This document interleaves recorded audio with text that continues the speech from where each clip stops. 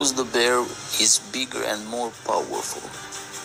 Dog strikes against bear are mediocre. In the fight between them, dogs sometimes get serious injury that can cause their death. Kangal is one of the most powerful dog breed, but attacks from their bite on the adult bear cause minimal damage because the bear's skin is too thick and the dog teeth does not penetrate.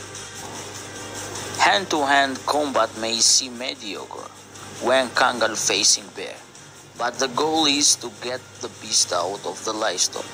Shepherd men do not carry firearms, so the only way to protect the livestock is keeping herding dog or livestock guardian dog.